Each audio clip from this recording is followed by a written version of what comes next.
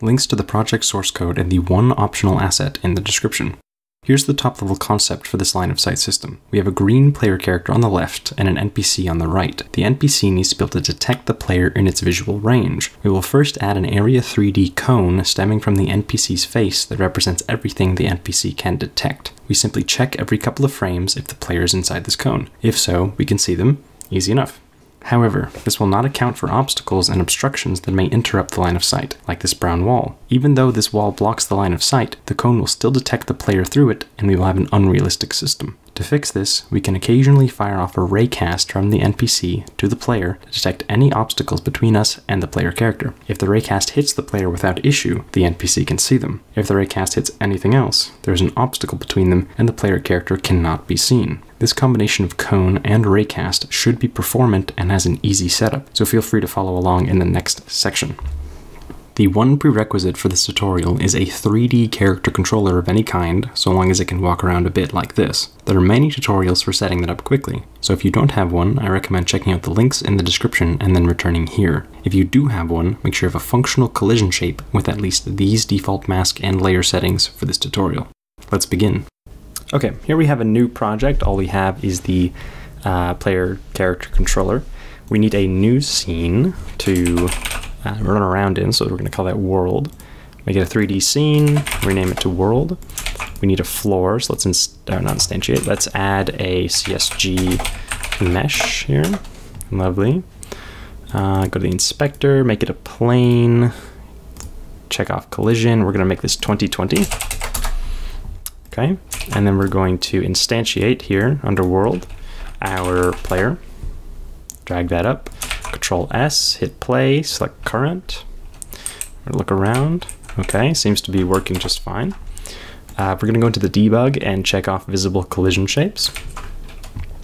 Okay, now we need our NPC. So let's make a new scene. NPC. Make it a spatial. Rename that to NPC. And then we want to add two meshes. They can be just normal meshes. I'm going to hit Control D to duplicate here. Go to the mesh, make this a sphere. This will be the base. And this one will also be a sphere. And we're going to move it. This has to be in the negative Z. Make sure this is pointing in the negative Z. Move this forward. Make this 0.5 and 1. And we're going to drag it to the front. And I'm going to color it red, because I think that would very much help to tell where it's pointing. Okay, lovely. The next thing we want is the actual cone area. So let's add an area node here. We need a collision shape. So let's go ahead and get that resource, that cone resource, and drag it right in. Okay, here it is. Double click on it, new inherited. We're going to save it first. And then you want to right click on the actual node itself and clear inheritance. You want to right click on this cone, or on the cone mesh, make it the root, delete the child now, and then we want to rotate this 90 degrees in the X so that it's pointing forward. Lovely. Go back to the NPC. We are going to drag the cone TSCN under area, and we're going to move it forward. We want to make this way bigger. Let's make it 10 by 10 by 10 and drag it forward so you can still see things. Okay, and now we want to click on the mesh resource here and go single convex collision sibling. We're gonna make the original mesh here invisible. So now we have a collision shape that is in the shape of a cone, which is really nice because Godot doesn't do that very easily. We're gonna rename this to vision area. Okay, we're gonna add a script to the NPC, npc.godot. Then we want to add a timer. We could check for collisions every frame, but I like a little bit more control, so let's make this a 1/4 of a second timer, 0.25 seconds. Click on auto start, go into the node tab. We're gonna rename this to vision timer. Go to timeout here, connect it, perfect. So time for the code. First of all, we want to get all of the overlapping bodies. So we're going to store that in this overlaps variable, and it's just going to check everything in the cone, get all the things that overlap with it. So if The array of overlaps has any elements if its size is greater than 0. Then for each element, we're going to check if that element is the player by checking its name.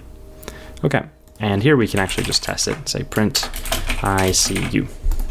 Go back to our world and instantiate the NPC.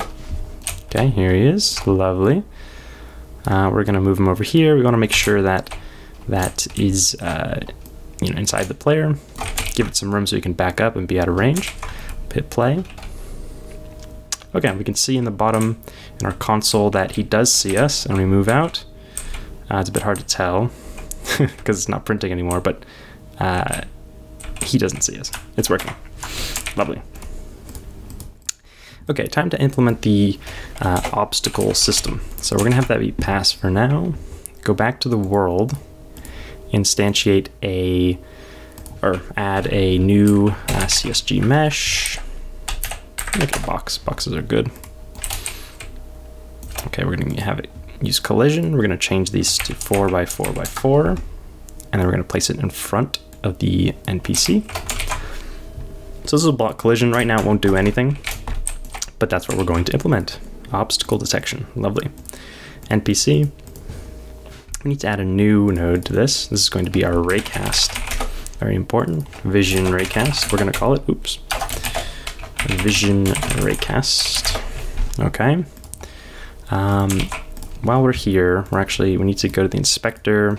We want to enable it and cast it to -100Z just to give it enough range. Yeah, we'll give it a debug shape of red. Okay. Back to the script. So when we hit the player, we need to check if there's any obstacles. So let's get the player's position. We can do that because we know that the current overlap entity is the player. Then we want to force the raycast to point at the player's position, which we just got. So we're going to use the look at method here, just like this.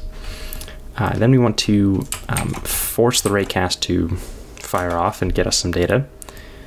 If the raycast hits anything, then we want to get that data of the hit. Oops, go like this. Lovely. We use that with get collider, which we store in this collider object. And then if the collider is the player, then we know that we can see them. So for our purposes, we can say we're going to change the debug's color to red again.